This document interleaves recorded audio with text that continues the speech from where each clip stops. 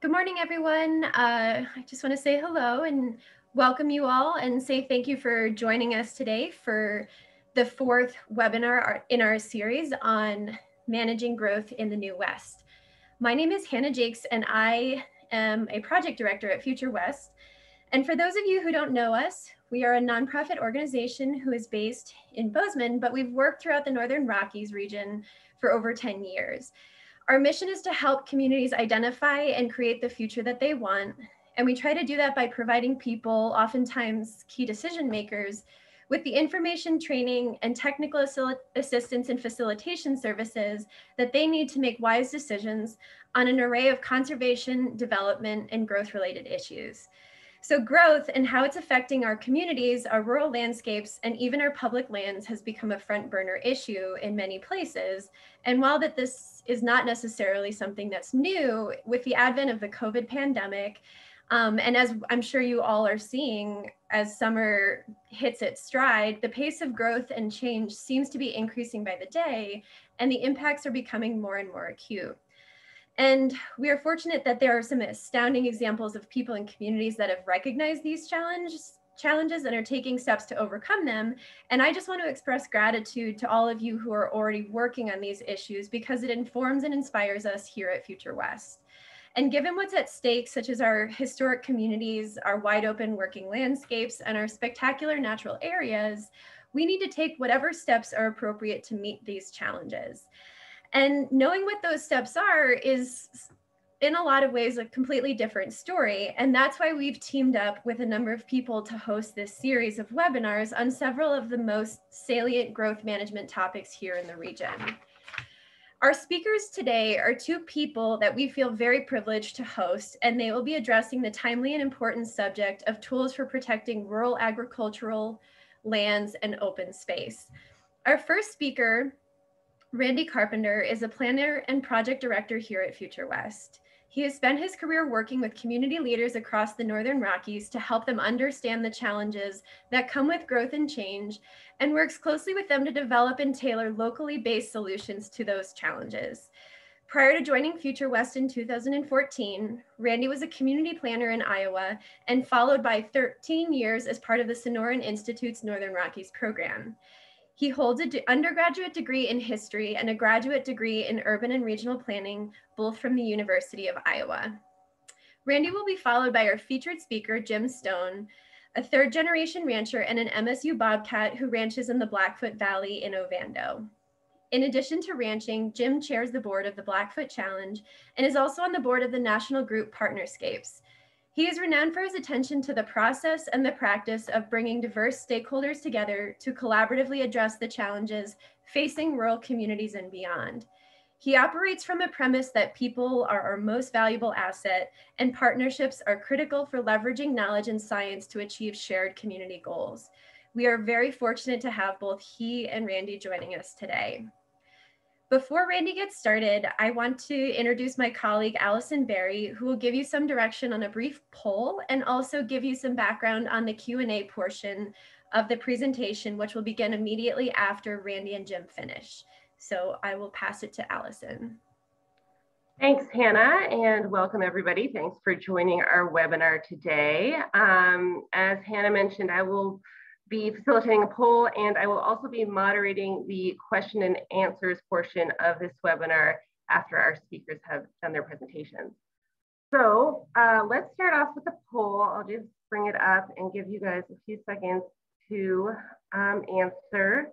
We'll just give us a little bit about background information about who is in our audience here today. So I'll give you a few minutes to provide your answers.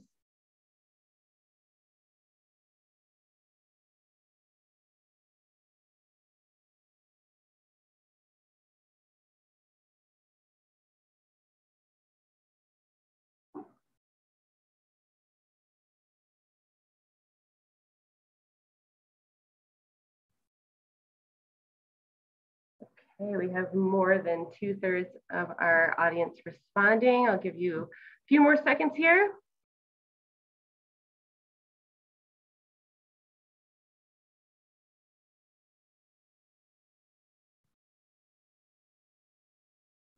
Okay, I'm going to end the poll.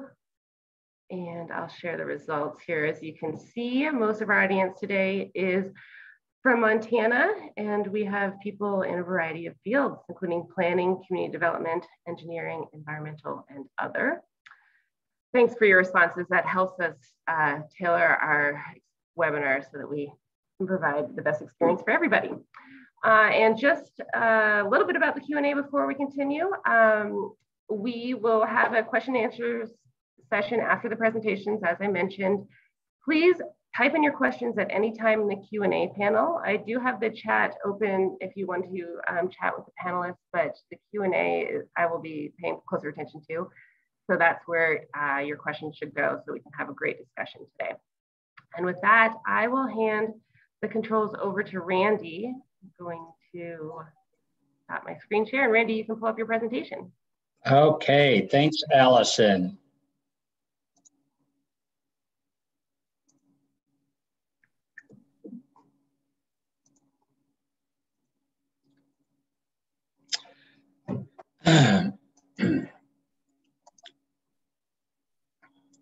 So, you know, I don't think that any of us here on this call today, or most anybody who lives in this area, who would disagree that the notion that our agricultural lands and rural open spaces are really crucial to, you know, of course, our economy and to providing food and fiber, and just to the iconic nature of our quality of life here. But as we all know, those qualities are threatening, are being threatened by the growth that is being attracted here. We have record amounts of growth in the last year, and we expect that to continue. Now, the land trust in the region, like the Montana Land Reliance, have done a fantastic job of protecting tens of thousands of acres of agricultural lands in the Northern Rockies and in Montana, and many other land trusts as well. But unfortunately, conservation easements alone really can't get the job done. It's going to take other tools, and there are many tools in the toolbox. And one of those tools is indeed land use regulations. Now, sometimes I joke with my friends at Montana Land Reliance about this bumper sticker, which I'm sure many of you have seen, cows not condos. And my reply is, but we want condos, but we want them in the right place. That is in our cities and towns. And that's really the focus of what both Jim and I are going to talk about today. Unfortunately, we haven't been doing that very well in the last few decades. This is just an example right here at home in Gallatin County, which shows that the city and town share of growth has been dropping in the last few decades. It's 70% of our population lived in our cities and towns in 1970. And over the next few decades, rural growth rates were more than twice as fast as urban growth rates. So that number dropped down to about 55%. And, you know, the result is literally tens of thousands of acres in the Northern Rockies, if not hundreds of thousands of acres of land that has been converted to from agriculture to rural residential or exurban residential development. So we can do better than that. Here in Gallatin County, again, just another example, if instead of getting the 50% of the houses in cities that we've been getting, you know, the last few decades, we got 70% of our houses in cities, that would save over 20,000 acres of land from being converted from agriculture to residential in just the next couple of decades. So that's done without spending, you know, millions of dollars on conservation easements. It's done through common sense coordination between cities and counties and deciding that within our cities, that's where we want growth to happen, and then implementing that through land use regulations like Sheridan County, Wyoming did. Rural county, county seat is the city of Sheridan, and they could see the trends. They could see that all the growth they're getting, most of it in rural areas, was really, threatening the future of their agriculture, of their open spaces. And so they put together a plan. In Wyoming, they call them a comprehensive plan, a land use plan for the future that, gives a vision for what we want to look like in the next few decades. And that plan stated, it's like really where our cities and towns is where our urban, quote, urban for small, rural, Western, Northern Rockies, that's where our growth should be. So everybody does that, or most everybody does that. They say that, in their plans, which are not regulatory, they say, yeah, we don't want to have our valleys paved over with subdivisions, but it's kind of rare to see someone actually do something. In fact, I attended a panelist presentation a couple months ago, and it was a small rural county in Montana. And the county commissioner was preceded by someone from the Forest Service and someone from Emergency Services, and they were all lamenting about the cost of this rural growth to their roads budgets and emergency services demands and agricultural lands. But at the end of it, the county commissioner sort of threw up his hands and said, but gee, there's nothing we can do about it. It's out of our hands. There's just nothing we can do. You can't tell a person where to develop and where not to develop. Well, Sheridan County decided that not only is our comprehensive plan going to say that, but indeed, we're going to implement that plan through land use regulations, that is, through zoning. And they did that. So outside of the cities and towns in Sheridan County, they decided that they would limit rural development to one home per 80 acres. Now, if you were to do what's called conservation subdivision design, and you keep homes away from riparian areas and rivers and prime agricultural soils, that is, you cluster homes away from those areas, that you could get one home per 20 acres with conservation design. So just a simple, common sense, smart strategy to maintain what is special about Sheridan County. And here's a map of that Sheridan County zoning. So you can see where the yellow is residential, and I guess the red is commercial, purple is industrial. But they're saying in and around Sheridan and the little towns like Ranchester and Dayton, that's where we want growth to go. That green, the rest of it is their agricultural zoning. That's one home per 80 acres.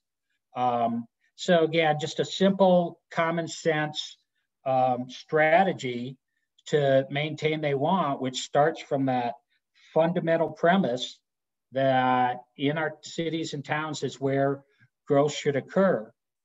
So with that short introduction, I'm going to turn it over to Jim Stone with another example from Powell County, Montana, of maintaining agricultural lands by deciding where you want growth to go and then implementing strategies to make that happen. Jim? Great, Randy, thank you. And Allison, Hannah, Dennis, thank you so much for the invite today. And just, it's an honor to be part of Future West. And these discussions are always very interesting, and I'll try to be brief and give you just a little background, what we tried to do and are currently doing in Powell County. And I'll probably preface by saying you've heard the sort of statement that, you know, I'm not really a doctor, but I play one on TV.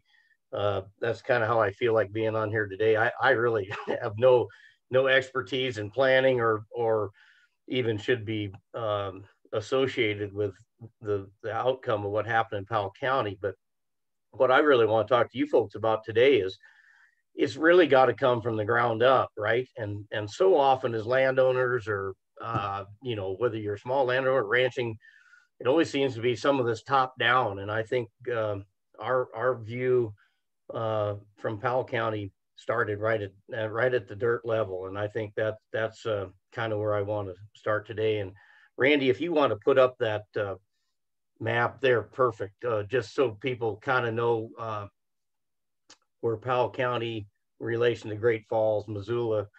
We're a very rural county. People talk about population increases in Powell County. That's because we have a prison system. You know, probably not to laugh at, but it's kind of, we're still a very rural ranching county. I'm very lucky to live in a watershed called in the Blackfoot Valley. It's has 3 different counties, so that adds complexity when you look at the northern end of Powell County, that we're also trying to deal on a watershed scale, not just a county scale. So having 3 different counties with 3 different kind of values, commissioners, all those things, control mechanisms, that made it a little bit challenged in sort of my hometown of Ovando. But from the Powell County side, I think you'll hear sort of our strategy was a little different than we'd seen really statewide. I just want to back up a little bit. My dad was on, they took a run at some local planning back in the 70s, and it wasn't on a county level. And you got to understand then, even up till 2000, early 2000s, we didn't have any kind of a master land use plan or anything. We didn't even have a county planner. We kind of shared some thoughts from other counties. But we were very fortunate. In the 70s, they learned a few lessons in thinking about, and I'll use the example around this little town of Ovando. They were concerned even then about how people were dividing land, and there was a lot of sort of 20-acre lots, and then there was some people wanting to move in. And so you had people on both sides of the page that were just think, no, we shouldn't let anybody in, the people that were trying to. And you know, this is not going to surprise any of you. It starts, those economies were important back then as important as they are today to what we do. But it was more about sort of the human component, is that when they got together, they knew who the folks that were going to be the sort of the rebel rousers, or maybe they were the smart ones. But anyway, as a bunch of sort of local ranchers, they felt maybe a little bit intimidated. So when they started thinking and talking about that planning, they just had the people that kind of sat on their side of the fence, right? And talked the same language. Well, it didn't take long. And my father said that first thing. He said, Jim, one thing you learn in life is you at least got to invite everybody to the table. Doesn't mean those folks, either side of the decision, are going to come, but you have to have that invite. And I've sort of lived my life by that. And I think it's one of the smartest things he ever taught me. But you can imagine they rolled this little plan out, and, you know, whether it was Bob or whoever showed up at that public meeting with the commissioners, and all he had to do was stand up and go, I wasn't part of the plan. These guys just did it on their own, and, you know, they're a bunch of cowboys, and away they went. And so you can imagine politically, those commissioners had a very hard decision, and the decision was right. They didn't go forward. So there was no planning. And so it went away. And so it just sat there. And we saw pressures coming from the Blackfoot River to everything happening in South County, Powell County. It's crazy how that's changed. And sometimes we just got our head down in the dirt and didn't really pay attention. But in the early 2000s, we went, man, oh man, we've got to figure this out. And we need to understand, we didn't know what pieces of our valley or the rest of the county, what they thought, or what was potential subdivisions. Did it make a difference to school districts, fire departments, churches, you name it? All that stuff started to sort of mull around in all of our minds. But we tended to take a little different angle about how we wanted to plan. So we got people that were just interested in just having a conversation. So we invited those people to the table. And it wasn't solely about the commissioners, but we invited the commissioners, and they were part of those initial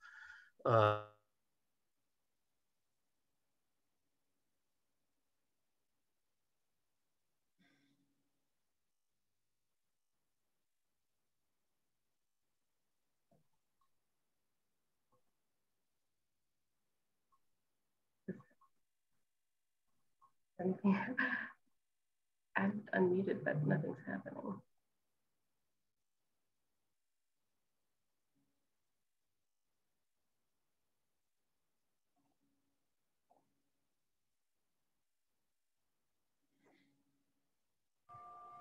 Hi all, it looks like Jim's screen might have frozen, so we are just trying to, Jim, there you are. There we go. There we go. Sorry about that. Not a problem. Thanks, Jim. Thank you. So hopefully, yeah, I'll make it roundabout quickly, but we found in Powell County with 7 or 8 different of these communities that we needed to get their view. And so basically our master land use plan was built from each of those communities, and not everybody thought like we did in Ovando. So we went from planning of where we have a restriction, and maybe Randy, you can go ahead and put up the second map there just to sort of show folks how that county's divided up in different zones. But for example, in our 2 different school districts, Ovando and Helmville, people wanted it very restrictive. And you can see there by the colors, you're looking north, like number 3, we have like 160 acre restriction. And, but there's places like Gold Creek that were like, you guys just leave us alone. Let us do our own thing. So the point is trying to be respectful for as many people that are willing to listen and willing to be part of a process, be that process. So when we brought this to the commissioners, we actually found funding for a county planner, and now we have Scott there. We have a lot of those tools that you all use every day, and permits, and some of those things make it a little onerous and people get worried. But it's a fluid program. It's a fluid plan that gets reviewed. I mean, it can be reviewed annually, but it's sort of on a 5-year run. So people know that, man, I just didn't like that, but I know I can help have a conversation 5 years from now to make that differently. So it's coming from the ground up. It's about community. It's about people. And I think so often in our lives, we either get mandated from, DC or Denver or God knows where. And it isn't about the people. It's about getting a job done. But that process is so important, folks. I mean, if we would have missed a lot of things, and it's not a perfect plan. It's not all those things. We toured around the state looking at different options, and we mentioned the word zoning, which everybody obviously thought was a 4-letter word, and people thought we were completely nuts, and yet it works. But we constantly involve the people on the ground, and I can't stress that enough. It's not you aren't learning anything about county planning or structure from me, because that's not my background. But the background to make things work is that generating that sort of durable solution, and that's the people that have to live that. And it isn't quick. People say conservation takes one death at a time, right? Or one funeral at a time. It's not, people all want to change, but I think we just opened the toolbox to a ton of people and listened. And here I am, I'm sitting there talking to all of you. The best thing I ever learned is to close that trap and listen to my neighbors. And that's made this whole thing work. And again, very rural counties, it's not going to work everywhere, but I think you see it in the news.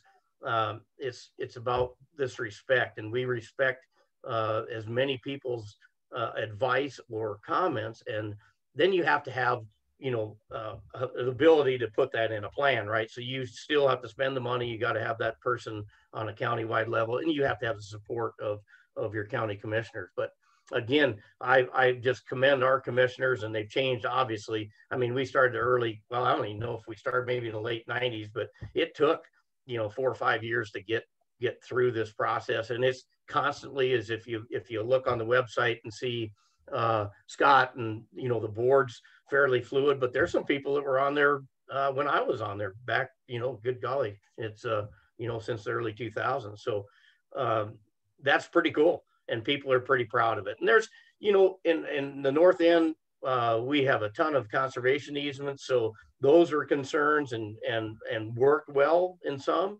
There's all kinds of family, one-time family exclusions. So if we get in trouble financially, potentially, or, a son, daughter comes back, you can allow for some of that expansion, even in this 160 restriction. But, folks, I'm going to kind of shut up and hope you guys have some good thoughts, questions, and I'm sure we can learn a lot from all of you and experiences you've had. But again, it's this idea of neighboring up, guys. And I just think so often the plan starts up here, and we started right with those communities, and each one of them got their say, and each one of those plans is much different. So flexibility, all those things are extremely important. So Allison, I'll knock off, and hopefully folks have some thoughts and would love to have those discussions. So thanks for letting me be on today, and hopefully didn't ramble. So thank you. Thanks, Jim, and thanks, Randy. We do have a few questions rolling in, so I just want to encourage folks once again to use the Q&A panel, and we will dive right in. First up, I have just a quick question that came in during Jim's talk about someone wanted to know, how long did the planning process take for Powell County? Well, it's probably still ongoing, guys, but I think that initial piece, it probably took 4 to 5 years. And again, my memory is not as good as it should be, but it took a long time. I mean, you can imagine going around the county and having multiple public meetings in each one of these communities. And then they had to sort of build their own program that had to come back. People started to analyze that. And then, we were lucky to have a county planner, Ron Hansen from Butte Silverbow, that helped us guide some of those conversations. And, he was such a dynamic speaker, very low key. He listened. And so, yeah, it's really a long, onerous piece, but it was kind of fun because you saw people that really cared, the people that maybe I would have stereotyped as being the one that was going to throw that dagger in there and stop the whole process. There's a lot of difference between that and when they can be in public and vent, whether it was good or bad. That's the point. So anyway, yeah, nothing's easy, right? All right, and here's a question that came in during Randy's presentation, but I don't know if either of you want to answer it, but it says, have urban growth boundary initiatives been tried? Maybe either in Sheridan County or anywhere in our region? Well, not in our region. They are used in Oregon. In fact, they're mandated in Oregon. Cities set a 20-year growth area, how much you're going to grow out to in the next 20 years. And outside of that, residential and commercial development, for the most part, is not allowed.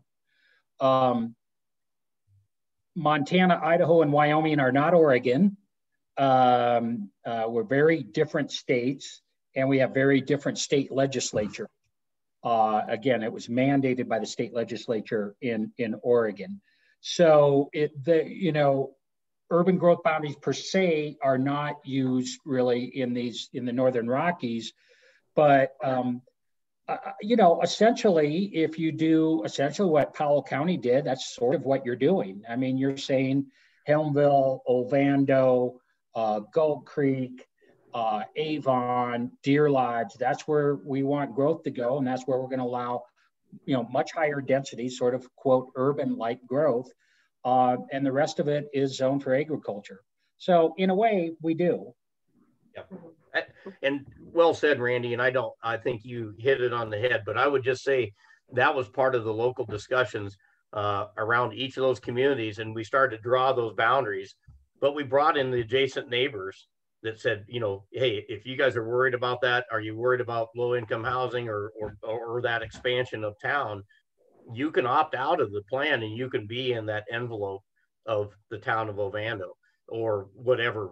And they weren't just a circle. It wasn't a cookie cutter approach. It was totally based on those landowners going, nope, I'm older. I want my kids to be back. And we may need money. So some of those lines were drawn, and it made people go crazy a little bit. But in the end, it was about making sure their voices were heard, and we didn't take a right away, from them to do what their God-given right is to do. Okay, with respect to Powell County, a question about how have new landowners reacted to the zoning regulations? Well, there's probably a little discussion there amongst over a cocktail or coffee, I think, and just to give you all, we are changing a bunch, and in our little town, we're probably 50% absentee owners, and that's changed in my lifetime. And Helmville's more traditional, but they're seeing changes as the ag community gets older, right? We're phasing ourselves out, and those things have changed, and the markets have obviously made some of those changes. But the interesting part is a lot of those folks that come here have a whole set of tools that I don't, and a lot of it's like political sophistication. They got a little bit of money probably if they moved in, so their view may not be mine, but they may be coming from a place they went, boy, we learned a lesson. And so some of them gone like, good God, your 160 is not big enough. So you've gone all over the page, but generally, again, we've welcomed them in. They get the same voice as I do. And some of them had great advice and others aren't happy but that's part of that review, folks, is it's not a stagnant plan. It's always fluid. And I think giving that to people know there's a window of time that they can go to Scott and the planning board and call a meeting and say, hey, in Ovando, we'd like to talk about this a little bit more. We're seeing some changes and we want to be current and do something. So it's, that's not been in my mind. Other neighbors of mine might have a different opinion, but I think it's actually been very helpful to sort of open my horizon about, oh, you saw that in Colorado or, wherever. That's a good thing to learn. We never thought of that. So those are all good things. And so relatedly, have there been any major revisions in your land use plan and zoning regulations? Well, and I'm wading in deeper than not being on the planning board, but if Scott was here, he'd be able to weigh in. But I think most of it's about, a lot of permitting and those kind of just the process pieces of having that plan have evolved as we've gone along. To speak to our community, we're about twice into this review and we haven't changed a bit. Helmville has. They've looked at options of expanding that sort of town community envelope. And they've also talked about, man, that, I mean, I don't know how all of you agree or disagree on whether 160 is great planning. I'm not sure. It was really a sort of a stopgap for us. We had some real big issues that were subdivisions that were platted back in the 70s. And we were scared that was just out of control. We wanted to be able to have a thoughtful discussion about where those went. And they eventually went away.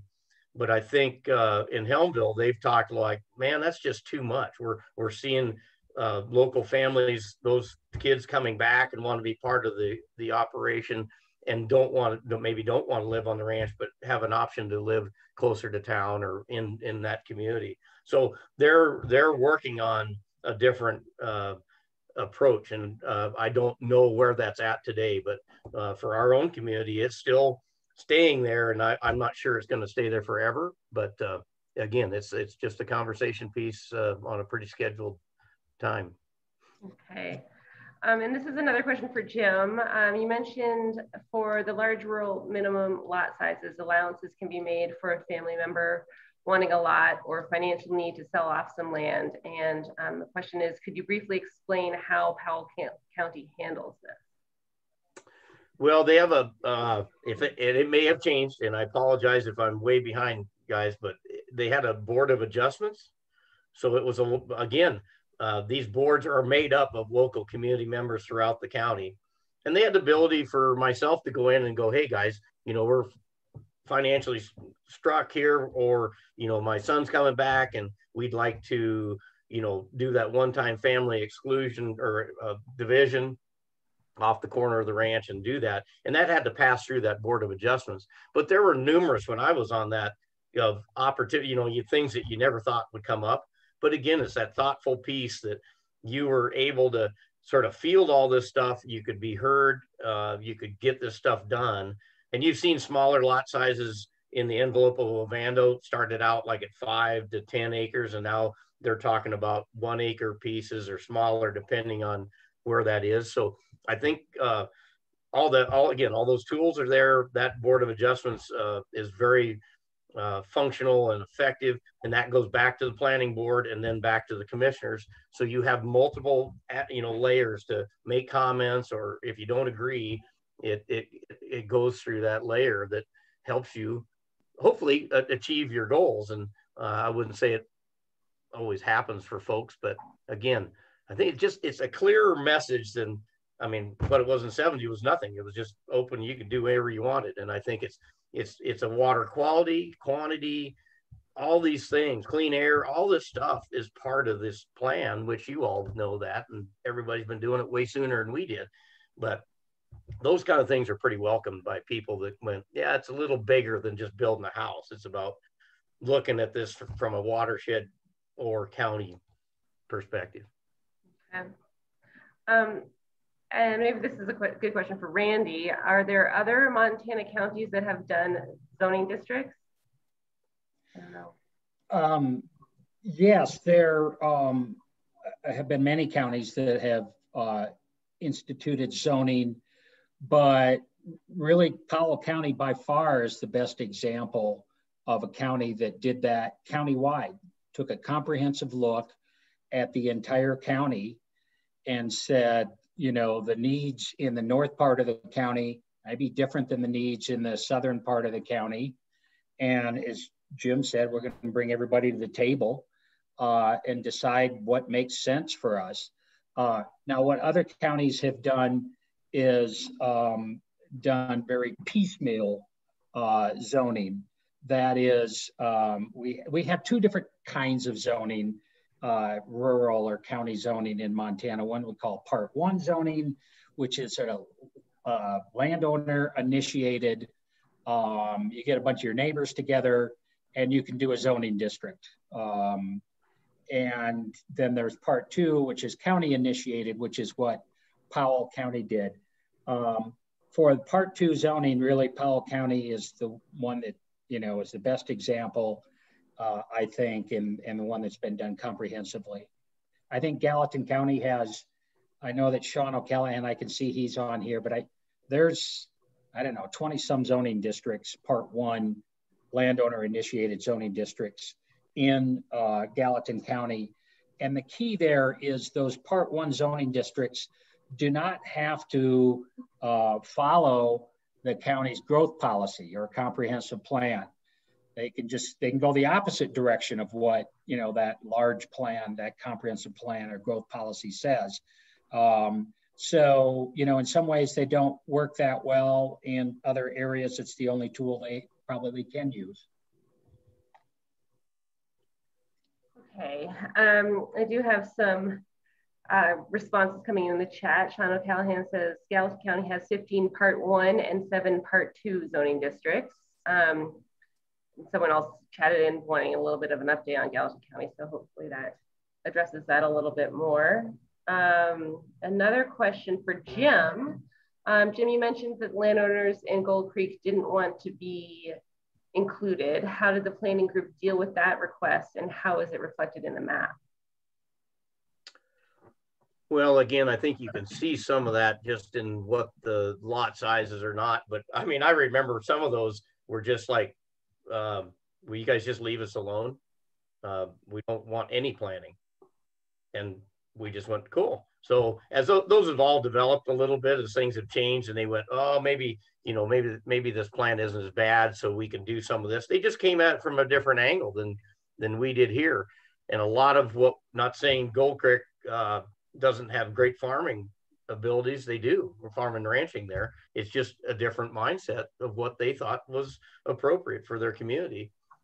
Here, yeah, I don't think we've used much different tools for planning to maintain ag. I mean, conservation easements with numerous holders of those easements have been great. I mean, I think the center part of the Blackfoot Valley, which is roughly a 1.5 million acre watershed, in most of that in Powell County, there's like 182,000 acres of conservation easements, and those are, as you all know, can come in all different colors and sizes. What that looks like in the lower end of the valley towards Missoula, Potomac, and a lot of landowners have been working hard with Five Valleys Land Trust, and they've done a lot of I'm not going to say it right, Randy, but bonds that the voters have done in Missoula County to help protect that. And they see that map and going, let's pony up some money for these bonds to help these folks maintain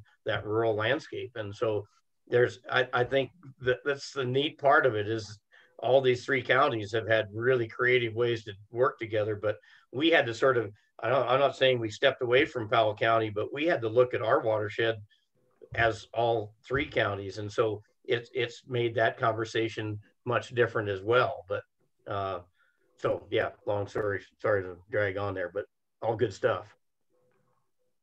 That's fine. And with respect to Powell County, was your effort part 1 or part 2 zoning? I was sort of in response to what happened. Yeah, I don't know, Randy, you helped me out on that one. I'm assuming 2 more than 1. Yeah, that was part 2 zoning. Okay, how about the Blackfoot Challenge? How has your nonprofit organization, the Blackfoot Challenge, been involved in any of these land use planning issues? We have not, as far as the actual plan. So the great part of that sort of strategy of the challenge is, what our position was making sure that if there was an opportunity for some public opinion, comments, so we would do numerous public meetings in our valley, which the Blackfoot Challenge would host. So you'd have that sort of framework of what the Blackfoot Challenge, I think, does best, is sort of disseminate information and really not get into the mud of saying this is good or bad. It's about inviting those people, building that trust. And that's one thing the challenge did have, is ahead of that, had already built a lot of trust within the valley, that people felt safe. They could come there and, speak it without somebody, blowing that up on their phone and making fun of them or something like that. So that's kind of where the challenge fit in there. But it was really done by a sort of a separate group of landowners that worked directly with the county planners and the commissioners. Okay. Another question about Powell County. I noticed that you have established building setbacks along all the rivers and streams. Was that difficult, and how has that worked out? Yeah, that was a very interesting conversation. But yeah, I mean, I think it has. I'll give you one example. Some folks bought a 500-acre parcel, and the house they bought, actually the deck went right out into the Blackfoot. And there was other issues related to that house, but in the end, they ended up tearing that house down and moving it back like 300 and some feet. And then they worked with the local Trout Unlimited group to restore that floodplain, and did a lot of really cool re-veg and those kind of things. So it's a way, I think, again, you come into Powell County, you come to the Blackfoot, it's a little different way of thinking. And so people have been very respectful of my predecessors, my mentors, if you will, in the 70s, that thought of a different way to do business and not just keep jamming it down the trail on a rail. They said, let's be creative and let's work with our partners. And, we're not scared to work with EPA or, the Fish and Wildlife Service or the Forest Service or anybody else. We welcome that deal. And I think it's made our plan in the county, and I think it's made what we do here in this valley much more powerful. So people, we're building that big piece of respect that I think, we're only going to be here for a short time. And by golly, we better take care of what we have. And I think people really respect that. And that, again, it's not everybody's wish, but it's a good process. So here's one about the ag community. Speaking of the ag community getting older, do you have any concerns about so much being zoned for ag, but not enough interest from the younger generation to fill it in? Well, I'm not sure I'm smart enough to answer that question very well, because I think that's one of those things nobody really knows yet. But I also would say that because we work with about anybody that wants to work with us, that we're finding a ton of tools that probably are driving my son crazy that his dad wasn't smart enough to figure out. So what worked for me 35, 40 years ago, we're doing it a completely different way this time. And I think diversifying our bottom line, that, we got people driving through the valley. Are we going to be talking ecotourism? Are we going to be doing some of these things? So there's opportunity out there that may not be solely about cows. Wildlife is a huge piece of this valley and Powell County. So I think we're looking that way. I'll give you one example of a 6th generation ranch in Helmville. You talk to those, and they've got 9 different kids with 3 different others. And how can they come back and add value to that ranch? And I've heard numerous of those 9 young folks come back and said, we had the ability to go somewhere else or do something else in life, but because of Powell County and because of the Blackfoot Challenge, we came home because we know we have that toolbox. We have the ability to change and make things different. And those folks are going light years ahead of what my mind does. And so we're creating more economy in a different way. And so I think, change is great, right? So just opening our minds. Sounds good. Here's a question about landowners. What are the most common reasons given by landowners for choosing not to protect workable agricultural lands? Why are they choosing to do other things? I'm not sure I can, Randy may be able to bounce in here.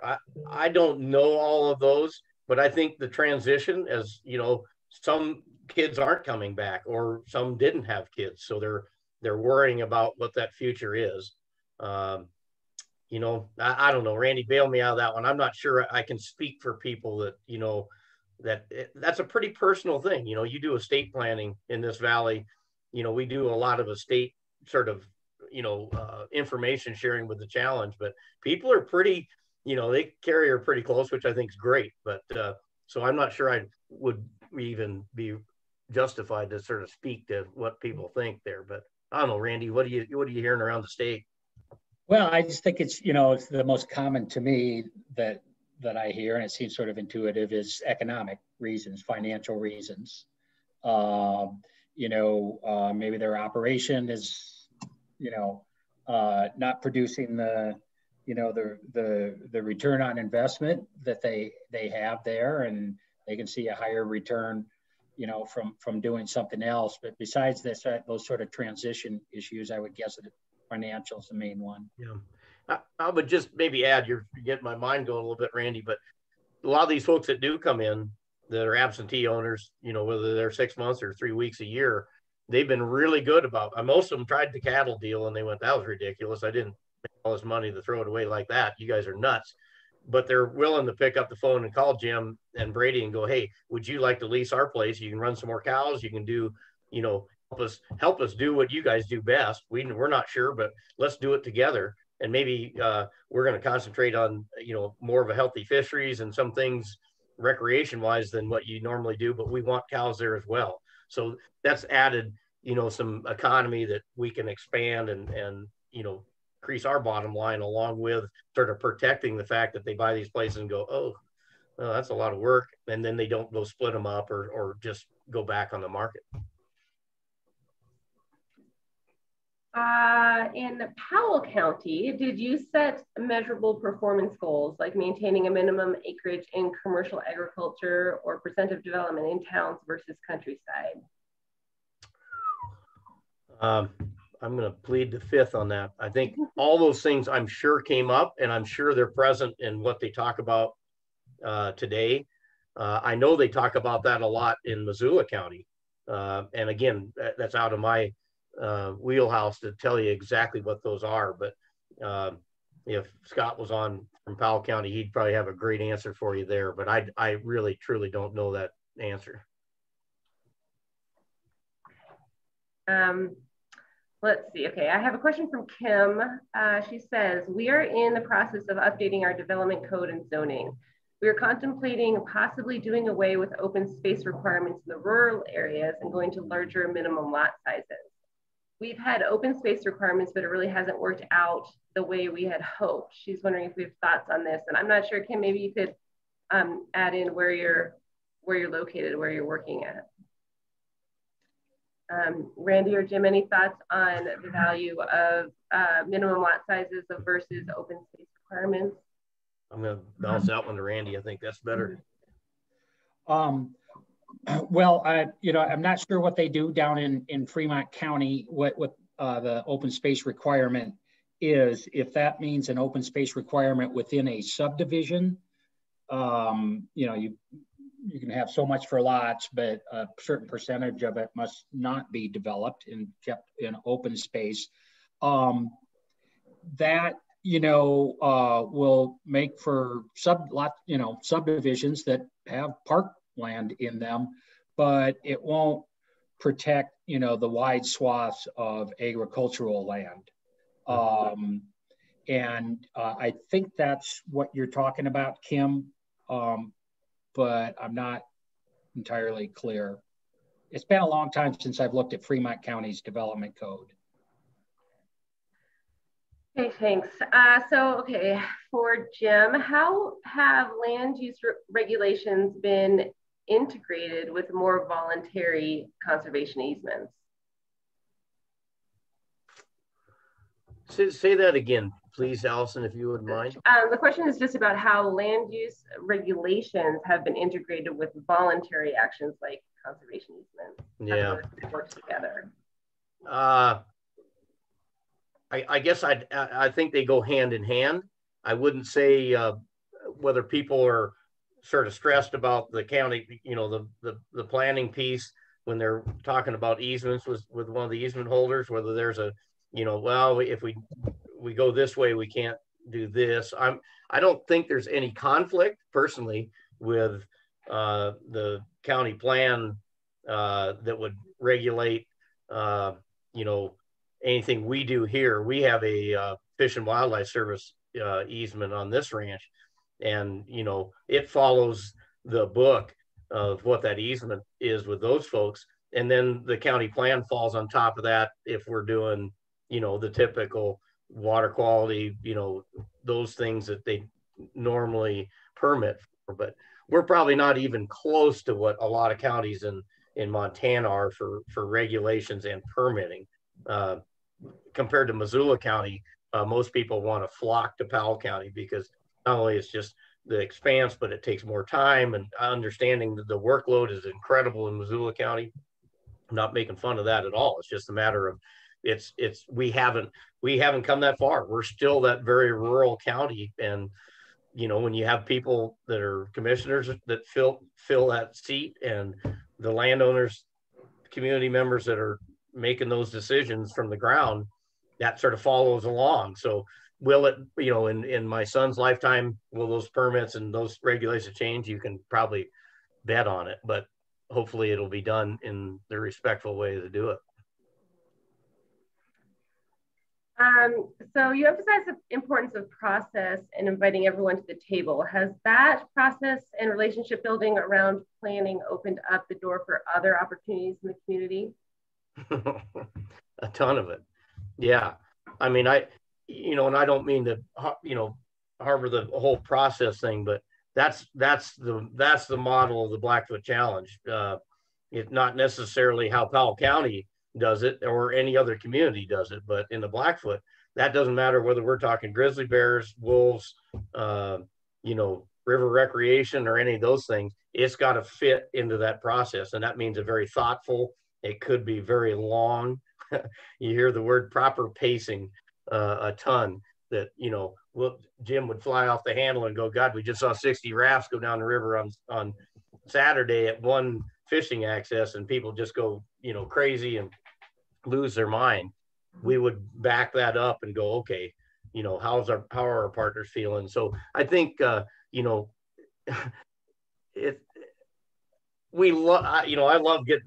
I think conservation and wildlife, whatever it is, ranching is in our blood, right? It's in our DNA. But the secret is how we address each other and that respectful piece. And we don't, I always been told that, if you have an organization like the Challenge and you include volunteers in doing things, and you have separate committees that talk about whatever resource issue or whatever education, whatever it is, and all of a sudden the board goes, well, let's just do that. And they make that decision. Do you think you get volunteers or people want to sit on those committees? They're like, well, they don't really care. It's just a bunch of people sitting at the top of the heap, and they're going to make those own decisions. But do you know how long it takes to talk about, bears or wolves when it goes back through the wildlife committee and through all the work groups? Then it comes back with a recommendation for the board, and then the board likes, all that stuff. That's that proper pacing. But that works through the county planning. It works through everything we do. And I just can't tell you how important that is. And as Hannah mentioned, we're on this national landowner group partnerscapes, and you see examples that are far better than what we do across the country. But most of it is always driven by some resource or something driving people nuts, and they can't sit back and be patient about that process. And when you fail, you fall on that sword. And so I hate, I sound like maybe someone from the government, it's this sort of framework, but that framework is the most important thing I've learned in my lifetime. Is that's how we get this stuff done. And I just can't stress that enough, whether you're talking zoning, planning, or anything else.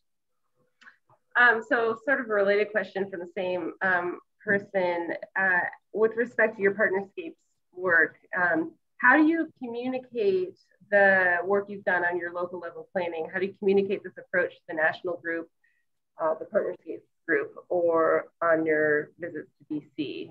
And how's that? Somebody's been reading my mail or something. That's somebody probably, they're baiting me in, Allison. I don't know. No, I think it's, we love to talk about the things we do here, but usually when you go somewhere else, and we've got landowners in 15 different states, so we're not anywhere close across the country, but we kind of span the country and who sits on that board at this present time. And you see some wonderful examples. It may not fit for Montana, may not fit for Texas or Maine or whatever, but this sort of thoughtful, durable solution idea that we've got to be human beings, and we need that. If we lose trust, I mean, if I do something and people go, my God, Jim, what were you thinking? It takes generations sometimes to get that trust back.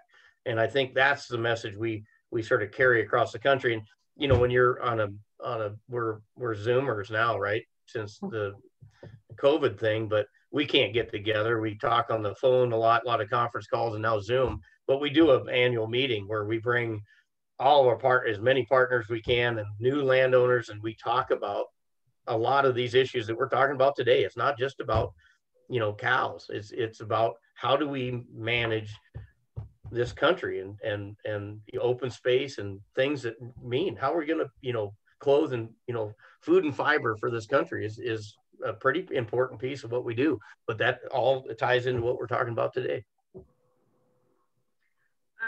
So here's a question about working with county commissioners as they change. Has your county commission more or less stayed the course on supporting countywide zoning over the years? Absolutely. Yeah, they couldn't have. And I think they, again, it's back to, I'm a broken record. I think it's back to the process, because they feel comfortable that they don't have to be out there to be the lightning rod that they go to a public meeting and somebody's trying to knock them out of their chair. Mhm. They're coming in with the community saying, this is kind of what we'd like. Doesn't mean they always vote on our side, but across the spectrum of things that we do in this county, they're like, man, you guys did all the work. Thank you. Now we can make good decisions. We can find the money to help you. So, you know, we started taking that political bite that makes everybody go nuts. We use them as a great resource, and they're very, very helpful, and they have changed a lot in my lifetime. And yet we're still, but that's checking in, right, Allison? You got to go back. You can't just leave them out and go, well, I thought you'd read about it. It's always going, checking in and going, what are your guys' concerns or ladies' concerns? Sounds like a lot of work, constantly checking in with everybody, trying to get them all involved. Meetings are us, right, Randy? Okay, question about tax incentives. Are tax incentives provided to developers who develop brown grounds in quote unquote urban areas instead of on viable ag land? Perhaps yeah, Randy. I'm not sure what Mark means about brown grounds. I don't know if he means brown fields or just vacant lands in urban areas. I'll take the first one, brown fields. Yes, there are some tax incentives for development in brown areas with brown fields. That is, brown field being an area that was contaminated with a leaky underground storage tank or something like that, that has since been cleaned up, the soil removed and replaced. Now, just in terms of tax incentives for just vacant urban lands, generally there's not. Sometimes there are through tax increment financing, but generally not. You know, our first two, our second and third panelists in this webinar series, Joe Minicosi and Chuck Marone, talked a lot about how urban development, especially more compact, you know, multifamily, more vertical urban development provides real tax incentives for the taxpayer, the rest of us. They produce much more property tax revenues per acre than anything else. It's just astounding. You know, the 2 block or the 2 acre block in which I, you know, sit right now, downtown Bozeman, generates about the same amount of property taxes as the 20 acre Walmart out on North 7th. So while, you know, most in-town development does not receive tax incentives, it provides great tax benefits back to taxpayers.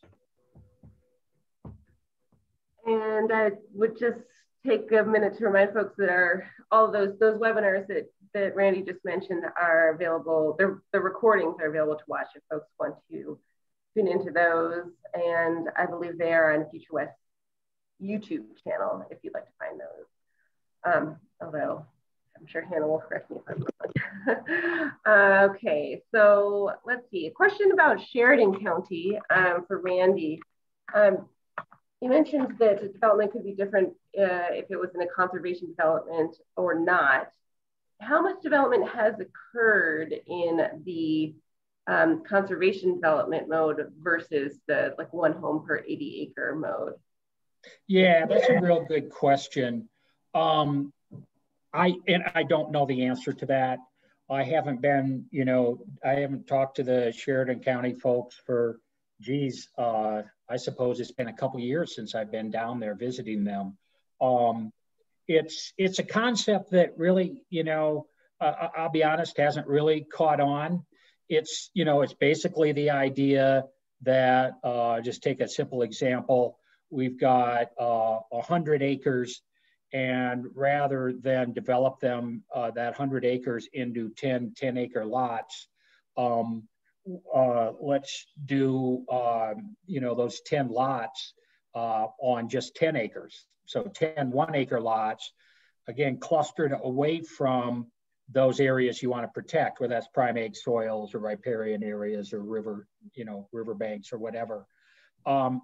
There's not a huge number of examples of conservation design in rural development out there. I don't know if it's time will come in the future, but I don't know if Sheridan has seen much of that. Okay.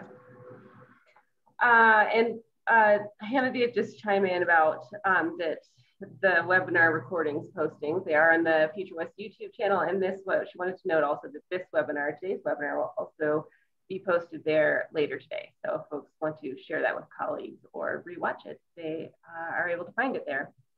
And the link will be in our follow-up email as well. And here's a question for Jim. What do you think Powell County would look like if you hadn't done this zoning and development district? Oh boy, that's